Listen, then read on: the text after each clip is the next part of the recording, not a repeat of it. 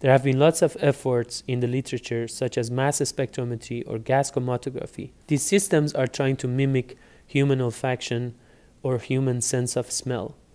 But the problem is with these devices is size and cost. We came up with an idea of microfluidic gas detectors. One of the biggest applications of these devices is breath analyzers. We have used these devices for breath analysis for cannabis use for marijuana users. And in order to detect THC molecule, which is the psychoreactive molecule in marijuana, you just need to know the chemical compound of this molecule and then choose the best coating material in order to detect it.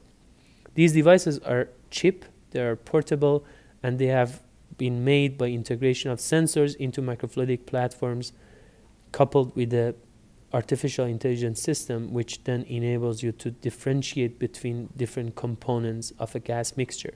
My name is Mohammed Paknad, and I'm a PhD alumni from University of British Columbia, Okanagan. During my PhD, I was working under supervision of Dr. Mina Hurfar, and my thesis was about machine olfaction systems.